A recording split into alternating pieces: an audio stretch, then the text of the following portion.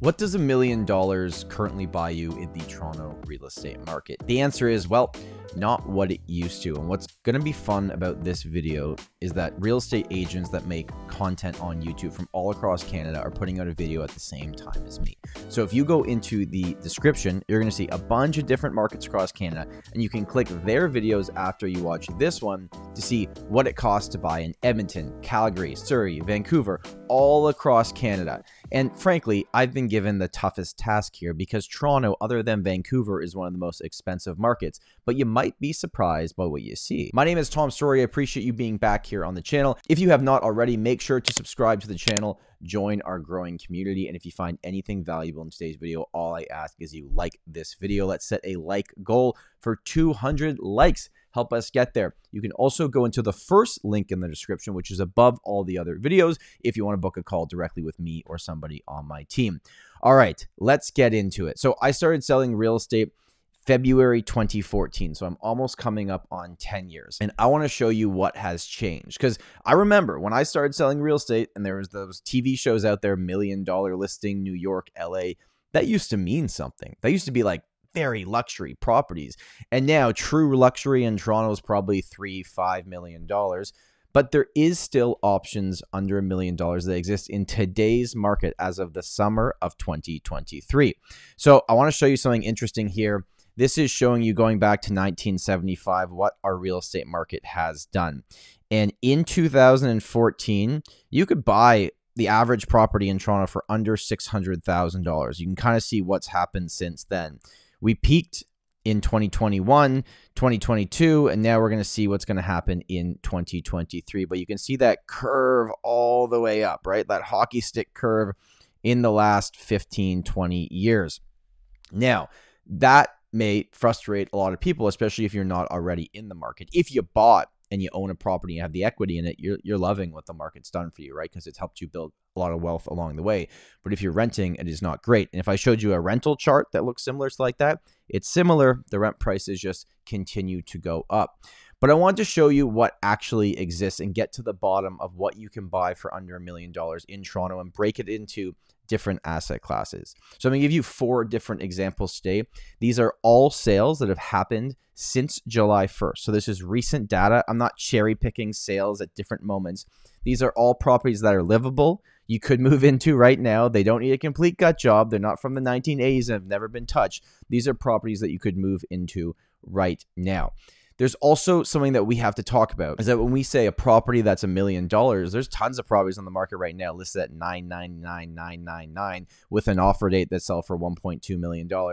Those don't count. Obviously, what we're talking about today is properties that have actually sold under $1 million in the last 30 days. I searched this morning on the Toronto MLS. There's actually 4,000 properties on the market under $1 million. But that includes condos, okay? Then I did the same search for freehold properties, meaning no condo fees, you own the land under your feet. There was 303 currently on the market in the city of Toronto. Before I give you the examples, I want to show you a map of Toronto in our kind of real estate world and show you what the zones are called, which will make the examples make a lot more sense. So let's jump over there for a second. Now, what we're looking at here, and everything I'm showing you today sold in the city of Toronto. Now, what is the city of Toronto? It is this, okay? So when you see W, that simply means west. W5, W4, W09, W3, W02. I can explain what that means in a while. If you see C, it is central. This is central Toronto. Then we have West Toronto. And then we have East Toronto, right? And you can see where Toronto goes to the end of Scarborough, and then it is no longer Toronto as you head into Pickering going into Durham. So every example here is the 416 area code of Toronto. There is not that many freehold properties in the Cs. Most of the freehold properties that you're seeing that are sub $1 million are in the E's pushing into Scarborough. They're maybe in this area right here, kind of pushing a little bit northeast. And then in the west, you're seeing a lot of them happen in the W04 area. So just so you know what I'm talking about as we go over the examples, these are the actual areas of Toronto, and I'll come back to this in a second. So I'm going to give you 4 examples of what has sold recently for under $1 million. I have left out the address just for privacy reasons, but everything I'm about to show you is a real sale that happened on our real estate board under $1 million since July the 1st.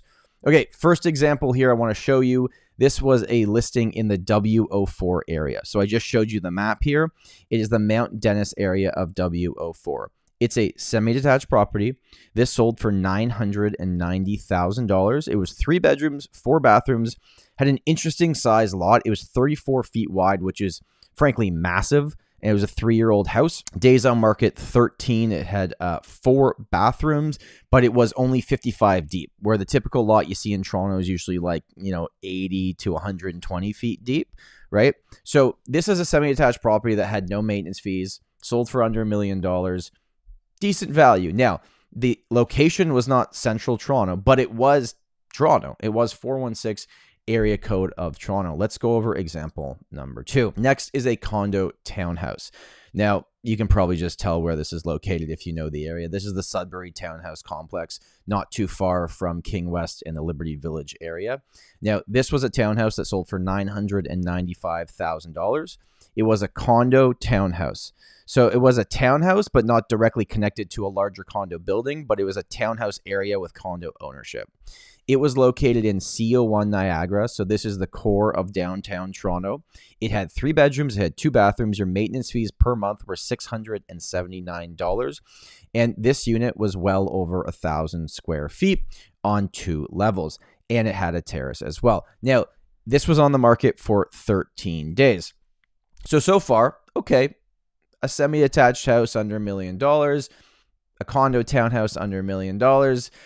But what about the detached property? And I will show you the detached property, but first we're going to talk about condos. So this was a condo that sold basically right across the street from the Rogers Center, from Scotiabank Arena, from everything that's going on right down in the core. Okay, it sold for $952,000. It was located CO1 waterfront, so, as central in Toronto as you possibly could be. It had 3 bedrooms for a condo. It had 2 bathrooms. It was over 900 square feet. The monthly maintenance fees were $779, and its days on market was 22. Now, for this specific building, because I know this building very well, it was located on Lower Simcoe, I think you get great value in this building. You can get larger units and still keep them under $1 million. But I could show you like so many examples of condos selling under $1 million. I think what a lot of people want is, I want to buy a house. I want to buy a house. I want to spend under $1 million in Toronto. Does that exist? And it does exist, mostly on the east side of Toronto, pushing towards Scarborough in that area. I'm going to show you an example that sold in the Danforth area in the East York area. So pushing kind of east and a little bit north. This sold in the last 30 days, and it sold under $1 million, and it was actually a house that you could move into right now. So it sold at $999,900. So as close to $1 million as you could get without having to put 20% down because you did not go over that threshold. And this is a detached house. Now, does it have the greatest curb appeal of all time? No, it doesn't. But it was a 26 across by 95 lot. It had parking. It had 2 bathrooms and 2 bedrooms. Now, this is the difference. We talk about this a lot with our buyers that want to keep the budget under a certain threshold. And if you go from looking for a 3-bedroom house to a 2-bedroom house, you're going to find way more options. And they're going to be cheaper options, obviously, because a lot of people that want 3 bedrooms are growing families. So first of all, you're not competing with these people, but the houses are also going to be cheaper. That's the number one thing. The second thing, if you want to knock off $75,000 to your house search, if it doesn't have a legal owned parking pad or a garage at the back and it's street parking, the price will come down as well. Then, is the basement finished or is it unfinished? These are the things that you have to look for before you get into the inside of the house and start looking at it. Now, this house was not perfect. It wasn't completely renovated, but it did sell. And to be fair, when I was looking through this list, I had tons to choose from. So there is options under $1 million to buy a detached property in Toronto. The question for maybe someone watching this video is, do you want to live in those areas?